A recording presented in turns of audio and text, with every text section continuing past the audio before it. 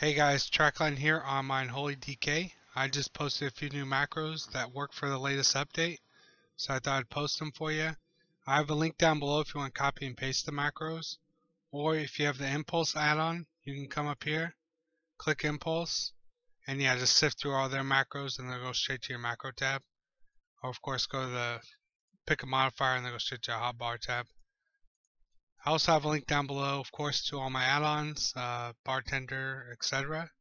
Everyone always asks, so yeah, all the add-ons, macros, everything's in the description, guys. I have links for everything.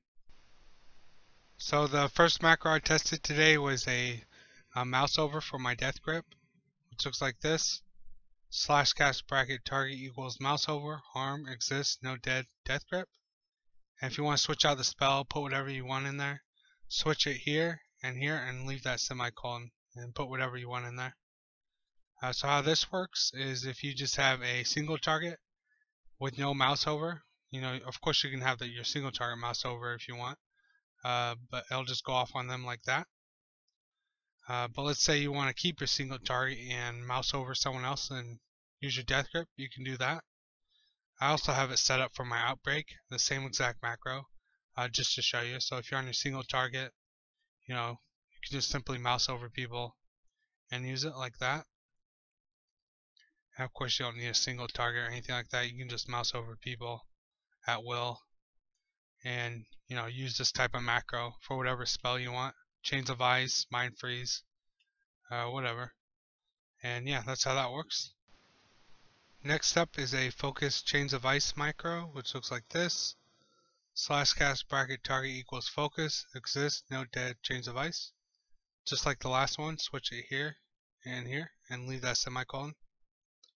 And how this works is if you just have a single target with no focus at all, it'll always go off on your single, just like this.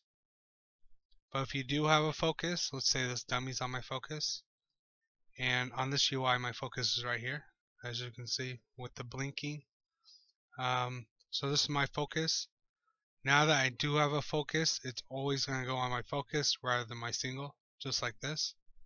So no focus goes on single, focus goes on the focus, just like that. So yeah, so switching, that's my focus, this is my focus, that's my focus. So you can see, you can set it up where you can still do all your stuff, your CCs, whatever you want on your main person, and then if you do have a focus, you can switch it to them however you want. So just like the last one, Chains of Ice, Mind Freeze, those type of spells, all your damaging abilities, basically anything you want.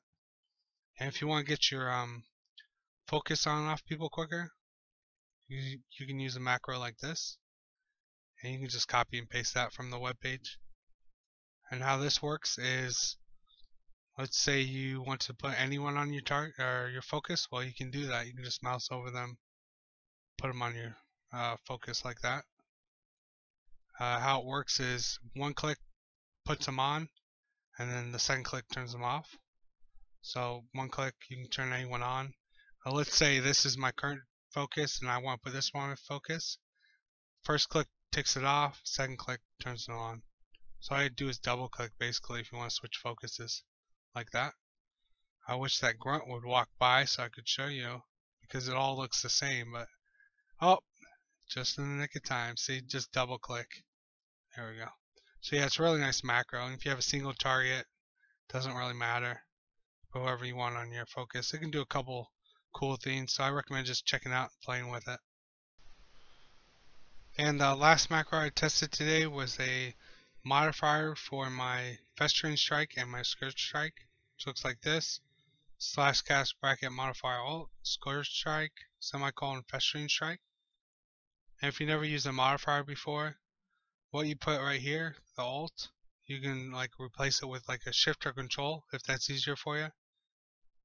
And what you put before the semicolon is what you're modifying. So here's the macro on my keybind right here. As you see, if I just use it right now, it will be my Festering strike, just like this. But if I hold down alt and hit the same key, it's going to be my Scourge strike, just like that. So Festering strike, normal keybind, alt, And you don't have to hold down Alt. You can just hold it down, hit the keybind, then you can let go. So if you're using this type of macro on like a caster with long spells, you just have to hold it down to use it. You don't have to hold it down for the duration of the spell. So yeah, these modifiers are good for a couple of reasons. First, you can save on keybind space and interface space by just setting up your keys with multiple modifiers, so you can save a lot of interface space using them. And more importantly, say you're really good with a certain key like the A key and keys around the A, well, you can just set modifier markers for those keys instead of trying to get good with keys you're not very good with, like the number keys or keys on the right side of the keyboard or anything like that. So yeah, you become a little more efficient with your keys by using those modifiers. Alright guys, well that's the last macro I made today on my Unholy DK. I at least tested it today.